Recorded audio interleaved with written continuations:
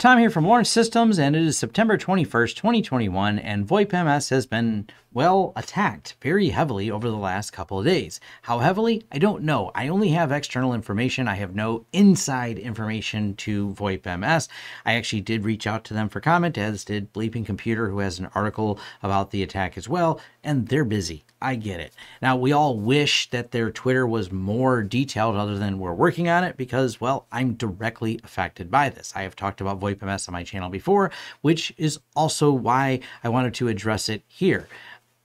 The problem really is my phones don't ring. And probably if you're watching this, your phones aren't ringing either, depending if it's now or in the future at some point in time. And this is a real critical piece of infrastructure.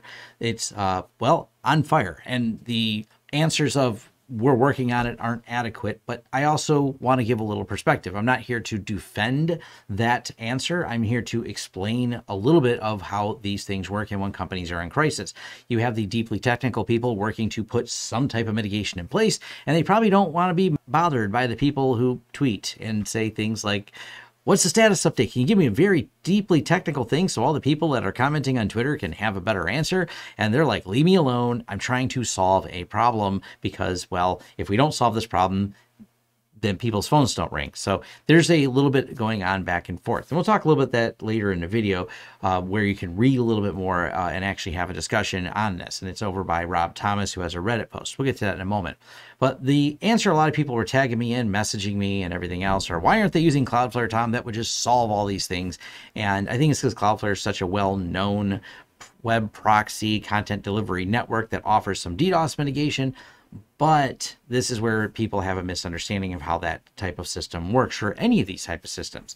And let's start there with a fundamental. If you have to plan the capacity of your company, let's say we're VoipMS and we need to have servers in many different regions to provide quality voice services. I can predict based on marketing, based on how many people sign up, how many servers I need to put in any particular region to provide a quality of service to my clients. What is way harder to predict is the workload needed when you have a threat actor who wants to extort you for money and create a denial of service and say, pay my fees or I will keep knocking your service offline. The problem is where the asymmetrical cost to denial someone versus defending it. It actually is not incredibly expensive to take these large botnets that are for rent, if you will. This is something that's gone on for a long time. This is not something new. It's been around for years and years. And the scale and scope until these botnets get broken, well, they become cheap services companies can offer. Companies would, wrong way to say it, maybe threat actors, criminal enterprises, however you want to title them, but they run it like a business where they allow you to rent time on their DDoS servers. Anyone who's worked in the gaming community is extremely aware of DDoS for hire to knock your competitor's gaming server off so more people use your gaming server. That's actually where I would say it's been really popular.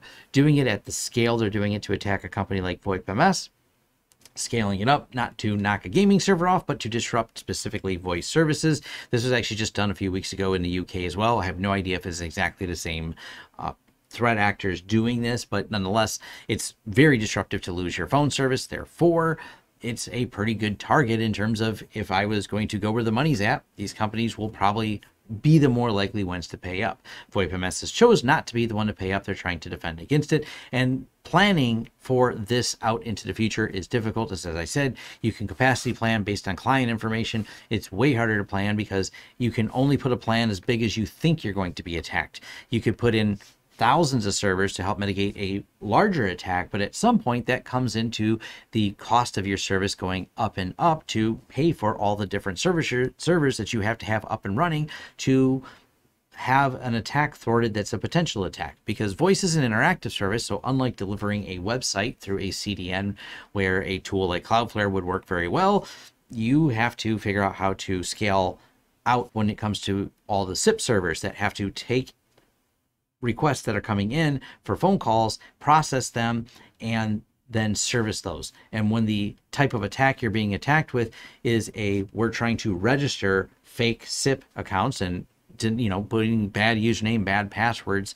the servers have to go in, look at the incoming request, process it, do the full normal handshake and connection over the internet, then realize it's a bad username and password and say, I'm sorry, I can't let you connect. And then the next one comes in and the next one comes in. And at some point, these get overloaded. The scale and scope of the servers, you can just keep adding more and more of them to keep doing it. But then the botnet people go, crank it up. I only rented a botnet that would spray the information at this rate. Let's spray it more and more and more. And it's an arms race at this point of, can they afford to do it, and can they afford to spin up, or can they spin up servers fast enough to absorb the botnet at the same rate that the botnet grows? Then what the botnet appears to be doing right now is, instead of attacking all the servers, it just kind of round robins and attacks different ones. So you don't know when your server is going to go offline that you're attached to and when it's going to come back online. And that's not an easy thing to mitigate against either. They can then focus all of that during the attack phase to one area or another. So they take out the New York servers, then they go back and take out the Chicago servers, then they rotate over and take out servers on another region. So this is not something as easy as people think of. Just put some type of content delivery network in front of it. Now, at least one part people were correct about, and this is over at Security Trails, is yes, they didn't have Cloudflare for DNS. They did have their DNS set up over at Internap and Steadfast, so they had two different providers. They had 4 DNS servers, and 3 of them were with Internap, and 1 of them was at Steadfast. This is something you want to do when you set up DNS servers. You keep them regionally different. So if one fails or another fails, or another one is on another provider, so, you know, for DNS, that's fine, but they were able to knock these DNS servers off. So they migrated them over to Cloudflare here, which Cloudflare, being more robust and having lots of servers and being a huge company that does come at an expense to set this up, they are now having them do the DNS. Now let's talk about the subdomains, of which there are 254, and where that is. This is where an understanding, and once again, this is just external information, me looking this up, you can see how spread out across many different locations that this is hosted. So we have New York 3 hosted at Internap, we have Montreal at iWeb, we have Phoenix 2 at Omni Networks, and so on and so forth. So you'll see lots of different ones. They have a few of them. That's their wiki, but Ohio here, ohio.voipms is over at Amazon, SoftLayer, etc. So there's all these different things, and this is, by the way, free to view over at Security Trails, and there's more on here. You can see that their infrastructure is all spread out. Now this brings us over to this Reddit post by xRobAU, also known as Rob Thomas on Twitter, who is the founder of FreePBX. So we're going to see Rob knows quite a bit about voice services, delivering them, and understands the protocols and the complexities of this. He has a lot of technical write-up here and some of the same things that are linked over in the Bleeping Computer article. He also has his speculative, because he does not work for VoipMS, what they are probably doing to help mitigate this attack. So this is a speculative write-up here, but it comes with a lot of technical knowledge, and there's plenty of discussion for those of you that want to discuss all the different things going back and forth about this service, about how this works and ways to mitigate this. I thought this was a pretty good write-up here. He talks about them moving all their IP addresses of their POPs. This seems to be confirmed by tweeting people should be using and trusting DNS again, asking their hosting provider for more control over their networks, because banning the IPs is definitely something they want to do, but that's a lot of IPs to ban, and there's a lot of things, because even if you ban it and, you know, are blocking those requests, that's still a lot of requests coming at your individual devices that still have to be mitigated. So it's still a problem. So upstream to the providers and blocking it at different levels is part of the goal to stop this attack. Beefing up hardware, putting a cluster of proxies in front of everything, which can horizontally scale and absorb this level 4 attack. There's a lot of details in here, so like I said, I'll leave a link to this Reddit post.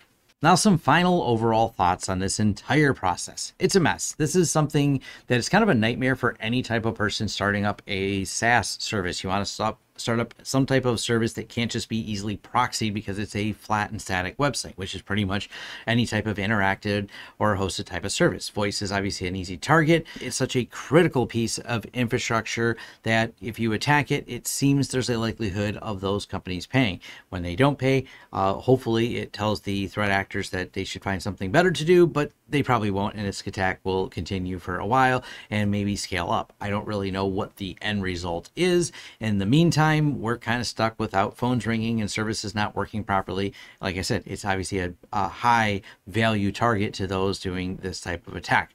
There's no easy answers, no easy solution to this. I just wanted to offer some perspective, my thoughts on it, if you will, so I can just reply this video to all the DMs, tweets, tags, and other social media posts that I've been messaged about, and yeah, I'm suffering through it as well. We figure out how we deal with this kind of as an ongoing basis, and hopefully all these problems get resolved. And maybe you're watching in the future going, oh, I remember when that was the thing and it's not a thing anymore because it was resolved with X, Y, and Z, and a solution was proposed and implemented that we just didn't see at the time of the attack. So I hope you're watching this in the future when everything's great. And if you're watching it very recently now, I feel your pain with you. It sucks. That's all I really got to say about this. And thanks. All the links down below, and for more in-depth discussion, head over to my forums. And thank you for making it to the end of this video. If you enjoyed this content, please give it a thumbs up. If you'd like to see more content from this channel, hit the subscribe button and the bell icon. To hire us for a project, head over to lawrencesystems.com and click on the Hire Us button right at the top. To help this channel out in other ways, there's a Join button here for YouTube and a Patreon page where your support is greatly appreciated. For deals, discounts, and offers, check out our affiliate links in the descriptions of all of our videos, including a link to our shirt store where we have a wide variety of shirts and new designs come out, well, randomly, so check back frequently. And finally, our forums. Forums.lawrencesystems.com is where you can have a more in-depth discussion about this video and other tech topics covered on this channel. Thank you again, and we look forward to hearing from you. In the meantime, check out some of our other videos.